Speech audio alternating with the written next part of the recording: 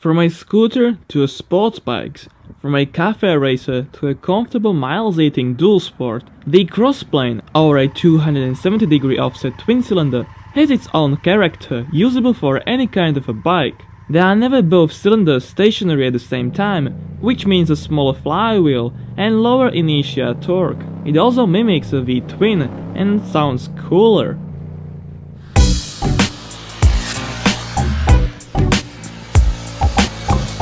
Triumph Thruxton 1200R.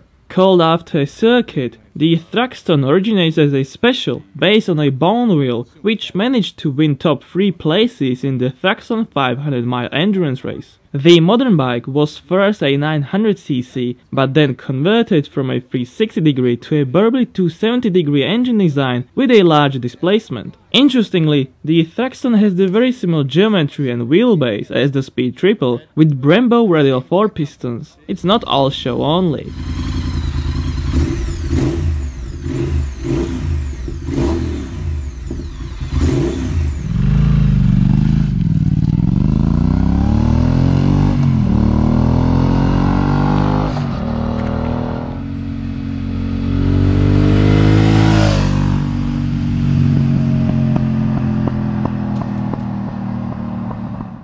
Honda CRF 1000L Africa Twin.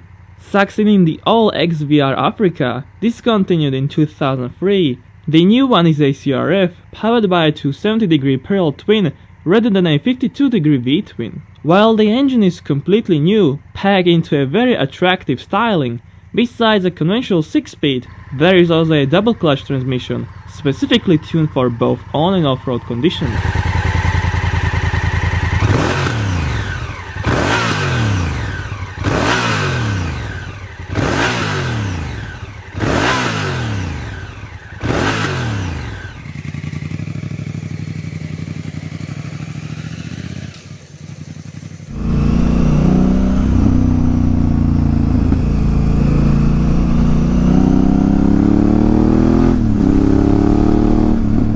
Yamaha TRX 850. The TRX was clearly aimed against the more expensive Ducati 900 SS with a parallel engine designed to mimic a V-twin.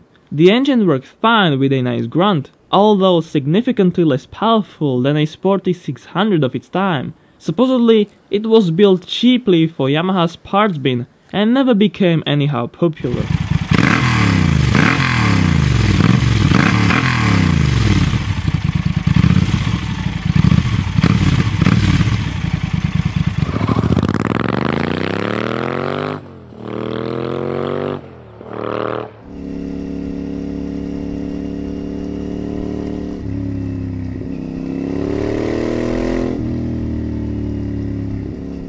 KTM 790 Duke.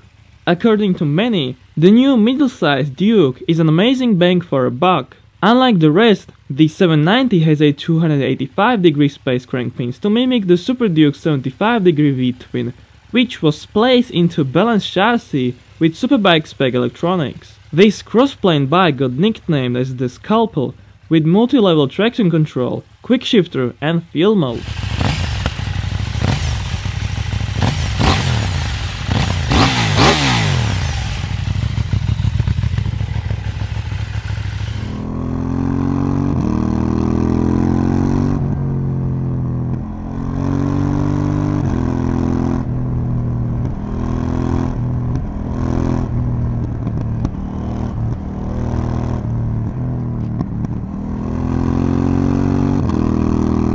Norton 961 Commando. This modern Commando was engineered under old American ownership, which ended and the HQ moved back to the UK. It is based on the original frame from the 70s, with upgraded components and a modernized engine, which was left air-cooled with overhead valves. Now it fires in the 270-degree sequence, gaining that grunty sound it deserves.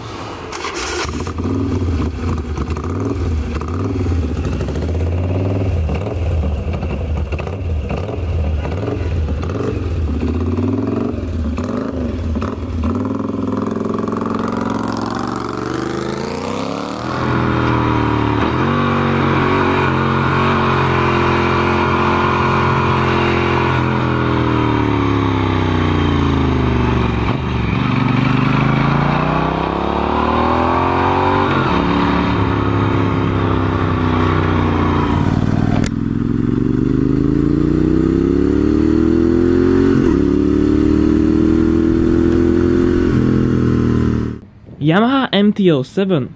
The MT-07 may be the Subaru BRZ of the motorcycle world.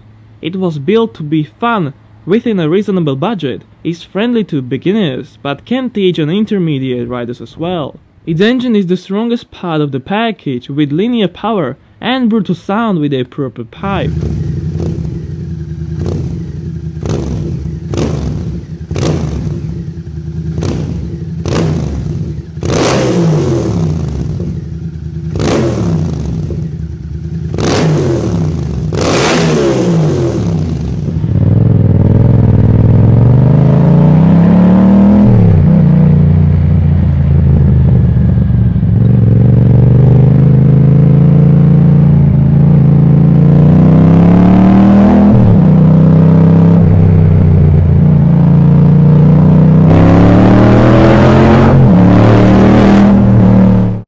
Triumph Scrambler.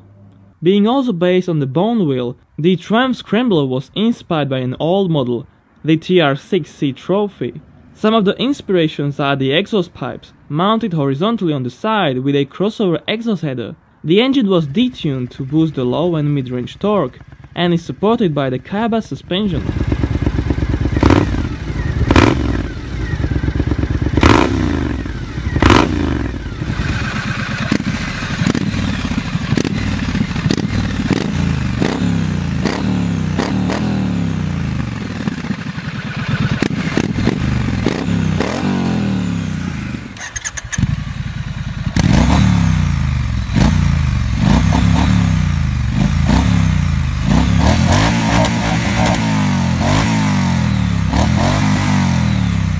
Honda NC700 series. The whole NC700 series is based on a single chassis with a single low revving engine, which is economically tuned. It is 52° tilted forward for a lower center of gravity, and besides regular versions like a Naked or Enduro, there is also a scooter, the NC700D Integra, paired to a DCT.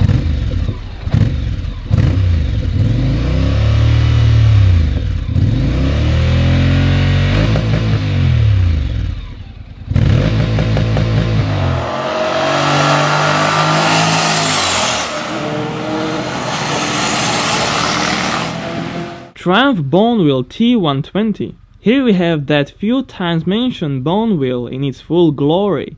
Unless a man knows his stuff, it is not that evident that the 1200cc T120 is a new bike, covered in a vintage look. It's been refreshed after 41 years since 1975, with a new engine, but the design remained the same.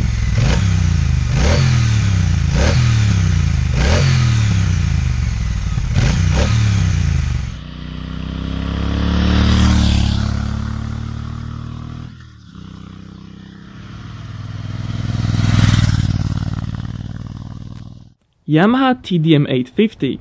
The TDM 850 comes from 1991, but engineers changed from 360 to 270° firing intervals in 1996 to improve power delivery. Everything about the engine remained the same, only the torque peaks at a higher number. Its successor, the TDM 900, continued with this design.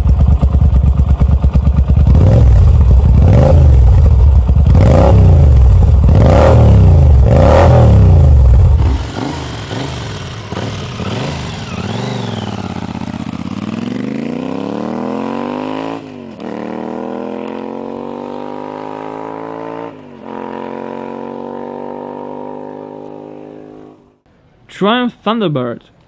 The Thunderbird was a cruiser built in the 50s and stayed true to its roots up to this very day. It doesn't look like a Harley Davidson and does not even have a V-twin, but rather a parallel twin of 1600cc that behaves like a 90° twin cylinder. There are 2 balancing shafts, 2 spark plugs per cylinder, K-in fuel injection, and a tall 6th gear for best possible fuel mileage.